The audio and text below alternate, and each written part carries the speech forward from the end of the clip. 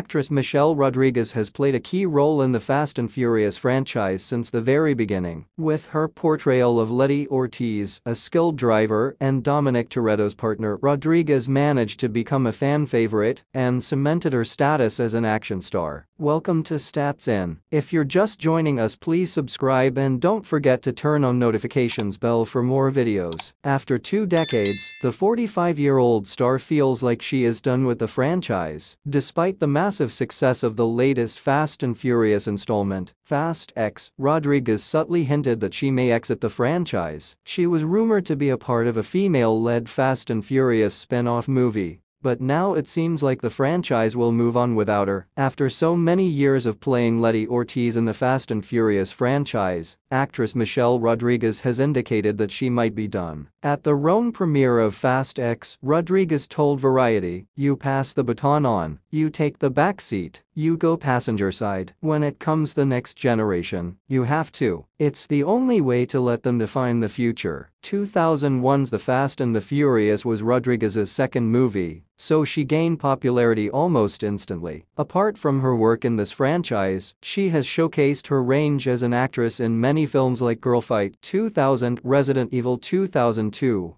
The Breed 2006, and Avatar 2009. After so many years of playing Letty Ortiz in the Fast and Furious franchise, actress Michelle Rodriguez has indicated that she might be done. At the Rome premiere of Fast X, Rodriguez told Variety, "You pass the baton on, you take the back seat, you go passenger side. When it comes the next generation, you have to. It's the only way to let them define the future." 2001's The Fast and the Furious was Rodriguez's second movie, so she gained popularity almost instantly. Apart from her work in this franchise, she has showcased her range as an actress in many films like Girlfight 2000, Resident Evil 2002, The Breed 2000.